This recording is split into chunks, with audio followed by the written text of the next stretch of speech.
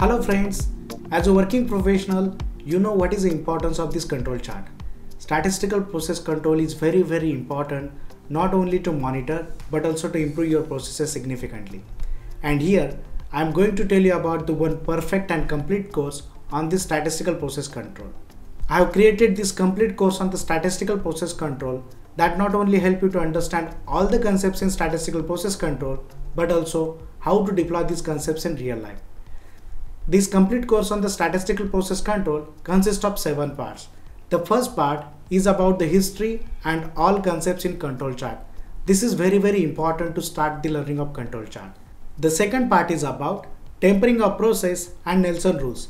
This is very important to understand why we are doing the frequent adjustment in our processes, and if we are doing the adjustment in our processes when the process is in control, what is going to happen with that process.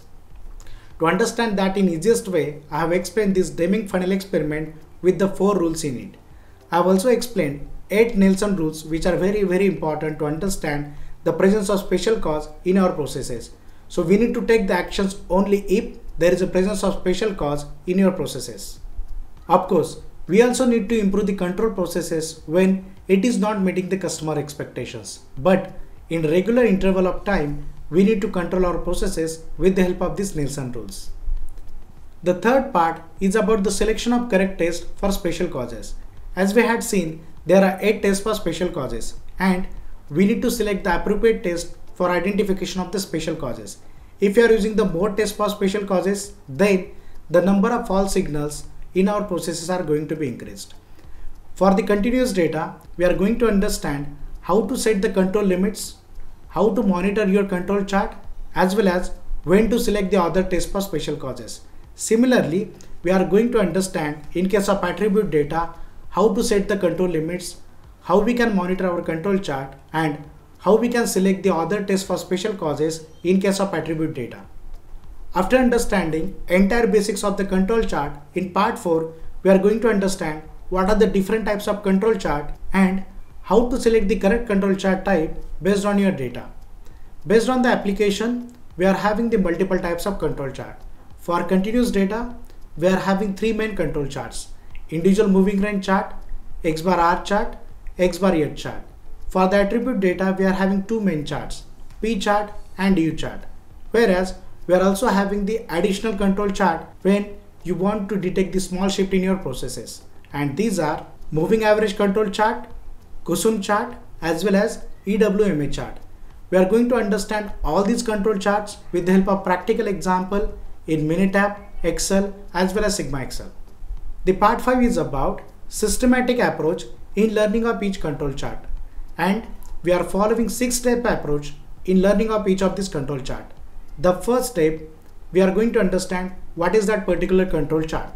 The second, when to use that particular control chart. What are the different data considerations before performing that control chart? Detailed procedure to draw that control chart in Excel, Sigma Excel, as well as in Minitab. We are going to understand each of these control chart with the help of practical example, and at the last of it, we are also going to understand how to interpret the results and what course of action that we need to take.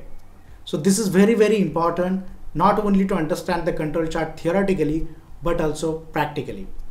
Part 6 is very important from the practical application of these control charts, because I am also providing the entire data files to practice all the control chart as well as handholding support in actual application of these control charts.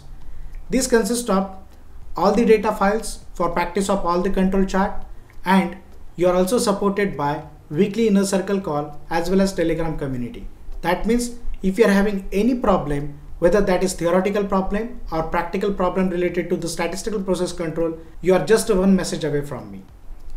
And the last part of this course, you will get the lifetime access with all future free upgrades. So you see, this is the best course in statistical process control if you want to learn it theoretically as well as practically. Still, due to any reason, if you don't like this course, you are covered with a 30 days money back guarantee. Yes, you are right. If you don't like this course, I will give you your entire money back. So stop thinking and enroll for this course now and take that first step for your successful career goal. Thank you for watching.